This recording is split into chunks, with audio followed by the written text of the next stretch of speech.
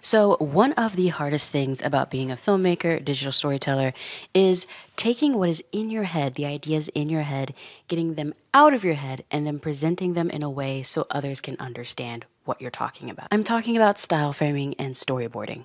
In so few words, that's how you get projects, that's how you get gigs. Usually to create style frames and storyboards, I'll reference anything. But with Adobe Firefly Beta now, Firefly is Adobe's new generative AI model, and right now it can do text effects and text to image. I'm going to use it now to put together some style frames for a short film that I wrote last year that I would love to get produced. All right, so what do you think? The short film is like sci-fi, but a little bit of suspense, so I'm trying to get, some Black Mirror kind of vibes, okay? If you're a filmmaker, let me know how it goes, and check out the link in my description to learn more about Adobe Firefly.